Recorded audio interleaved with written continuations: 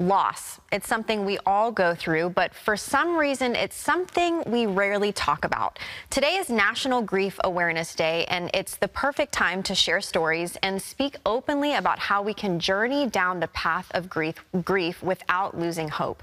Joining me now is CBN's President and CEO, Gordon Robertson, and here to join me in asking questions about this topic is Roberto, host of 700 Club. Oi, guys, thank you so much for being with me today. Great to be with you. Thank you. So it's National Grief Awareness Day, and Gordon, the first question I wanted to go to you. Here at CBN, we've experienced some loss, and you have experienced some personal loss. About a year and a half ago, you lost your mother, and then almost a year to the date, you lost your father, who was obviously the founder of CBN, Operation Blessing, lots of other things. And then most recently, we lost another dear friend, former colleague. I mean, you called him Uncle Scott Ross. Scott Ross. So, I mean, I guess. And then I lost my father-in-law, all the same. I mean, it's been quite a journey. It has. So, first question: how are you doing? Well, and how have you been able to handle that amongst just life in general?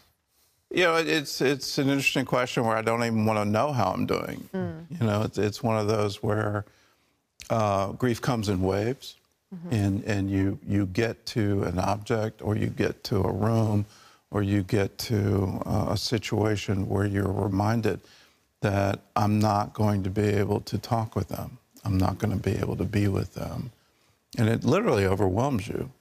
You can have these moments. It can be as simple as I picked up one of my mother's yellow napkins. It was her favorite color. And it was just in a drawer. And all these emotions and all these memories came, you know, back. And, you know, you have to take a moment. And in those moments, for me, I found it's better if I feel it than if I don't push it away and say, you know, because those thoughts come to you, you know, well, you know, what's the baseball schedule tonight?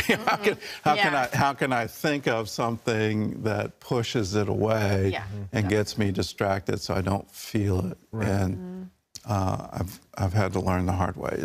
It's okay to feel it, and don't stuff that down, but let it come in that moment. Yeah, definitely. Yeah. Well, I think what you said, feeling, it reminded me of Jesus in Matthew 26, where he feels. It says that he tells his disciples when he's going to Gethsemane and he's about to face this, you know, the cross. And he says, my soul is deeply grieved. Like the Greek can be read as grief, you know, this deep sorrow, this heaviness, even to the point of death. And so I wanted to ask you, you know, when you see something like that, Jesus, you know, the Son of God, the Messiah, the one who didn't sin, to have the freedom to say that he feels that, what does that do to you? Like, how does it encourage you that he is willing to say that, go through that, and to encourage you in that, in your own process of grief? Well, Jesus feels everything we do. Whatever you do to the least of these, my brethren, you do it unto me.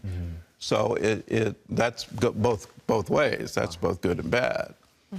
So whatever bad things are happening, Jesus felt it, and he felt it very tangibly on the cross. Isaiah 53, that, you know, he's taken it all our grief, and he's borne it away. He took all our sorrow and borne it away. We like to think, you know, in terms of healing, that he took our illness, he took all of that. But part of my journey over the past, it's since my mother's stroke, it's been that long. It's been now 6 years of, you know, what do you do as a son to honor your mother and father in their final days and walk them through their illness and their pain, and where do you find hope in that? Yeah. So to have our hope in Jesus, that he took all of that because he loved us, it gives us the pathway forward. We get to take it all and take it one day, one step, one moment at a time. Not try to take it all at once. But right now, this moment is, with him, I can do all things. I can get through this. I shouldn't be pushing it away, because Jesus didn't push it away. Wow. He took it. Now, was that a decision? Yeah.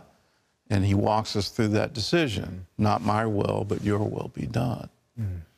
As life throws hard things at you, and it will, in this world you will have trouble, but be of good cheer, for I have overcome the world.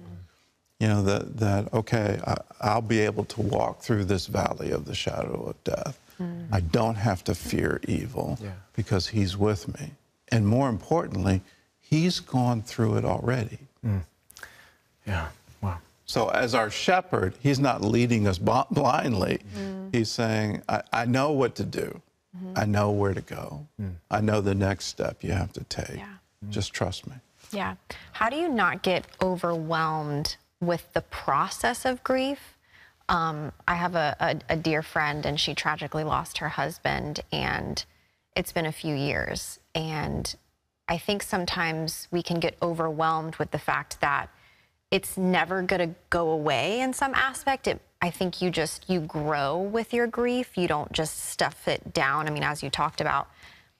And I think sometimes, at least for me too, I've experienced, it's like, oh my gosh, like I get overwhelmed with the fact that this might not go away, this feeling of sadness or about a person leaving this world. So how do we find hope and not getting overwhelmed with our own emotions and the process of grief as well? Well, having gone through it, I'll just say it's okay to be overwhelmed. I think to try to struggle saying I shouldn't be overwhelmed, you're kind of missing the moment. And it's okay to recognize you're human. And God knows all about that. Was Jesus overwhelmed? Yeah. Yeah. And to the point of death. So if he did that, okay, I can go through it too. Yeah. A lot of, what I go back to in these moments is my own near death from cerebral malaria, where I had to surrender. And my prayer, I had to pray it twice because the first time I could hear, I didn't really mean it. And it had to be out loud. Lord, if you want to kill me, it's okay. I didn't have strength to make elaborate, Christian prayers. It was pretty simple stuff, and it's real basic. You're at the core, you're at the root. Lord, if you want to kill me, it's okay. First time I said it, I could hear, well, Gordon, you don't really mean that. You're not all in with this. But then with tears streaming down my face, Lord, if you want to kill me, it's okay. And I really meant it. And just going back there, just emotionally, I'm still in that moment. From my innermost being, once I had done that, from my innermost being came up a song, and it's a song I learned in church in the 1970s. This is the day the Lord has made. This is the day.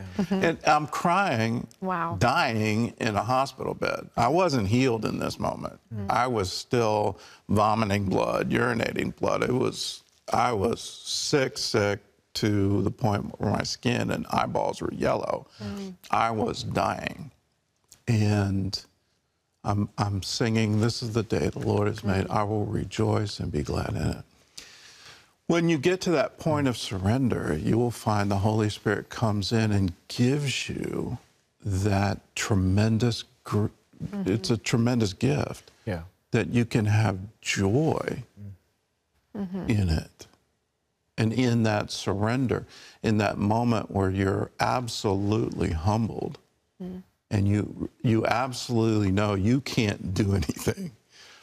This is way outside of what you can and can't do.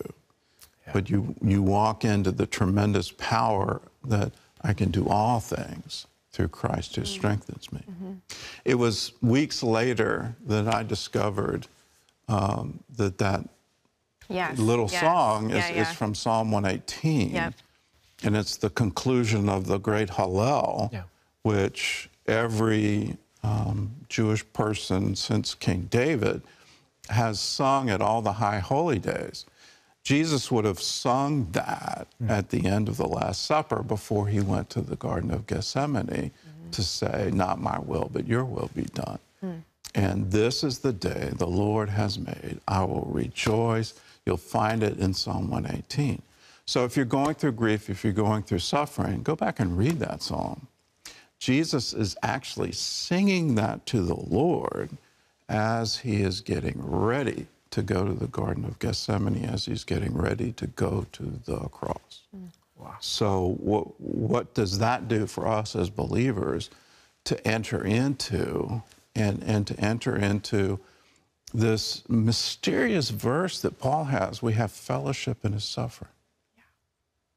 And you don't learn anything about yourself or Jesus until you come to that point where it's not all, joy and, the sort of the typical testimony. I was this horrible, wretched person, and then I found Jesus, and now everything, I'm living happily ever after. In this world, you will have trouble, and in that trouble, when you have fellowship with him and his suffering, that's when you come to that victory. That's when you come to the resurrection. Because without that death of self, you don't get it. Sorry, I'm getting teary. No, super powerful. Yeah. Roberto, do you mind asking one more question? Yeah. I feel like we should. Yeah. How can we help those who are mourning? I'm reminded of Jesus when he said, "Blessed are those who mourn, for they shall be comforted." I feel like, for example, as we hear you talk, we want to help. We want to be respectful and encouraging, and there's other people that are watching that are going through grief. How can we help them in their process of mourning and grief? Yeah. Some practical ways. I think the number one thing practically to do is please don't preach at them. When you're in overwhelming loss, you don't want to hear about, well, you could do this better, or you should have done this, or it's just not a place for it. I think one of the best things you can do with somebody mourning is just sit with them. Yeah. I'm here for you. I don't have any words for this. We can talk about shared suffering. You can talk about your experience with suffering, but sometimes that comes across as preachy. Trust me on this one, they're not looking for that. What they're looking for is comfort. And something as simple as a hug or a touch. I want to share your suffering. I don't want to push it away. Right. I want to be there for you in your time of need. I want to mourn with those who mourn. Yeah. Hello, I'm Gordon Robertson. Thanks for watching the video. Be sure to like, subscribe, and hit the notification bell for more encouraging videos like this one. Welcome to the 700 Club Interactive family, and God bless you.